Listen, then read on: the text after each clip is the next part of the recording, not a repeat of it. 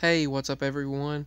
I apologize for the really sloppy writing here, but I was not using a stylus. I was just kind of writing it out quickly with my finger, my index finger, but the pointing finger. It's a topic right now it's freshly on my mind, and it's alternate memories. Now, you're probably thinking that was the CD drive on the computer. I was burning a CD, but that's what, I mean, that's what this whole phenomenon consists of. Now you're probably thinking that that's what this entire phenomenon, that's what this phenomenon is comprised of, is alternate memories. Yeah, it is, but partially. Actually, this phenomenon goes so much deeper than just alternate memories. By the way, I'm going to make a separate video about that monolith dream where I'm not going off into various topics. I had a dream as a child. I felt very strongly. I felt that there was something there, that I was taken to this realm, taken to this area out of my body.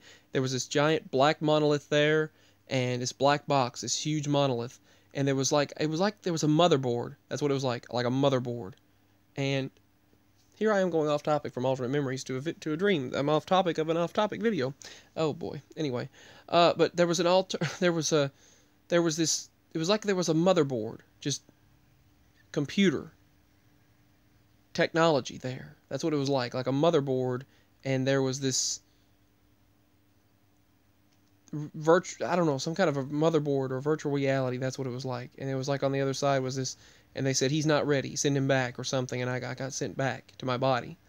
I was crying because I wanted my mama. I wanted my earth mama. I wanted my mama. And they were like, it was like beyond there. It was like, this is your mother. And it was like, no, no, no, no, no, no. And that's what made me think of like motherboard and just this computer. That's what it was like. And I didn't like that. And so it was like, send him back. And I was sent back to my mama.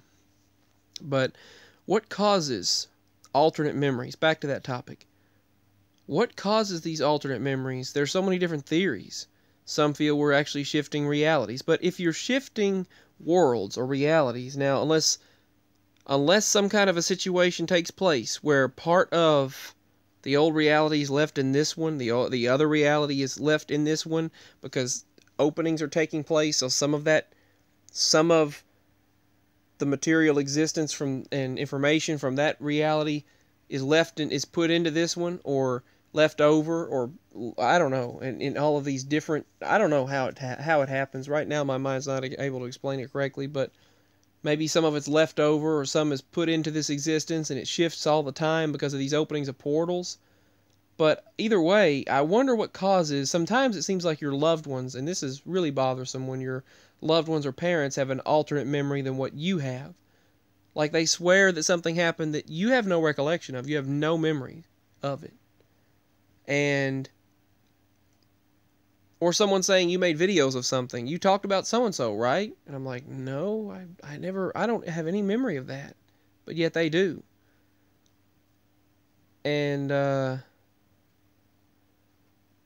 especially situations where, like, my parents say I made this video and I captured this orb with a ghost inside it, and that I captured this, and it was so vivid that it would prove that orbs and ghosts and spirits or whatever are real. I don't have a recollection of that in my mind, of that particular picture or video that I slowed down and took the pictures of. I don't have any memory of that. But they both seem to have. My mama has a slight memory of it, like, yeah, I seem to remember that. And my daddy says, oh, I remember it 100%. They both remember it, and I don't remember it. I wish I did. And they said, well, no, it happened. It happened here. It happened. And I'm like, well, maybe it was another. No, it happened here. It was you. You took the video, but why don't I have any recollection of it? Maybe something blocked it out of my mind. I don't know. But what causes these alternate memories? And the dual memory thing, that's a whole other thing. The dual memories that take place. When these dual memories take place and you remember both ways suddenly, maybe it's some sort of an adapting or coping mechanism. I don't know. Maybe the mind is trying to cope with this phenomenon when you get a dual memory. I don't know. But these alternate memories, there's something else. They're really something else.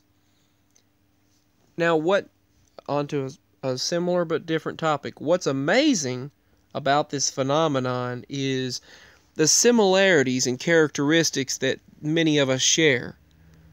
Like, for example, many of you out there will deal with the paranormal or the supernatural. Many of you deal with these shifts that take place. Many of you deal with cryptid beings, these different various beings. Many of you deal with interdimensional beings. And I mean, there aren't many places out there that you can find such a large group of people that experience similar circumstances and similar situations. There just isn't. There aren't that many. I mean, and the Mandela Effect community seems to be one of those places. It all started with the Mandela Effect, with these videos. And then all of a sudden we get the guts up to share certain things and discover we're all experiencing, or many of us are experiencing, similar situations.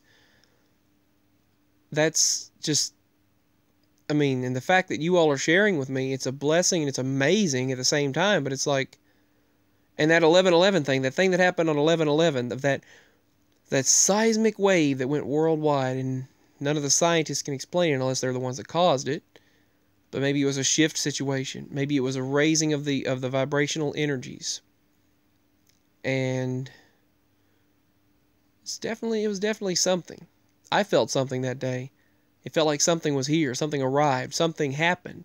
That's what I felt like. And I almost fell over. It felt like a rumbling under the ground. It was like they're here. That's what it felt like. Something's here. It's here. I felt that day. But back to the topic of this phenomenon, so many of us experience similar situations and similar things. And it's amazing. Amazing the similarities that I can just share about anything, and many of you experience it. What's amazing is the monolith dream that I had. Several individuals commented to me and stated that they actually had very similar dreams recently. And it's amazing that I would happen to bring that up around the time that so many people have been talking about it. And I wasn't aware of that. I just felt compelled to suddenly make a video about that topic. And when I did, I found other people were going through those similar situations. Even though mine happened during my childhood when I was like 4 or 5 or 6. Anywhere between 4 to 6 years old. But back to this phenomenon, it's amazing. I'm not sure what causes it, but these alternate memories, I feel like a negative force could be involved, and it likely is involved. A dark force. And something's causing it. So many people out there. I mean, who would have thought we would be living when so many people, maybe it's the hidden knowledge that the book of Daniel that was spoken about then, that many shall roam to and fro, and knowledge shall be increased. Seal these words up, or shut up these words until the end, till the time of the end, when many shall roam to and fro, and knowledge shall be increased, in the book of Daniel. Maybe that's the revealing of the words, the revealing of the truth. Maybe that's the knowledge that's being revealed right now. Maybe this is the hidden knowledge that's being revealed. It was spoken of in Hopi prophecy, and the Blue and Red Kachina prophecy is spoken of in various cultures throughout this world, speak of various prophecies, mainly in the Bible, the most accurate prophecy, depicting various things that we see happening today. But it's also an extra biblical text as well, texts that aren't in the Bible, and also banned books from the Bible and the book of Enoch. All of these various books and historical documents talk about in prophecy what we are going through today, in this day and in existence, in a day and time. Or at this point in existence, I should say, rather than at this day and time, but at this point in existence, the things that we're going through were prophesied. Many in the book of Matthew that Jesus Christ prophesied, and Jesus told us how the times would be before his coming. And just as it was in the days of Noah, so shall it be in the days of the coming of the so shall it be in the days of the coming of the Son of Man, the Son of God, Jesus Christ of Nazareth. And we were told all of these things, foretold by many various cultures. Many various prophets spoke of these times in which we live. The Bible speaks about many various things that we see happening, the earthquakes in various places, the disasters we see taking place, all of the things, the knowledge we see increasing, the awakening process that's happening. The ancients spoke about it all the time. you should definitely read the Blue and Red Kachina prophecy, the Hopi Native American Indian prophecy. They have a lot of very valuable information in their culture that sadly so many discard today. The knowledge of the ancients is discarded by modern society. And it's sad. It really is sad to see that. They think their technology has all of the answers and that they don't need the ancient knowledge, the knowledge of the ancients, and they've forgotten about it, and they're going to be shocked and surprised by what is and by what's happening. But by then it's, I mean, just the book of Ezekiel, the book of Revelation and the book of Daniel. Daniel has a lot of prophecy.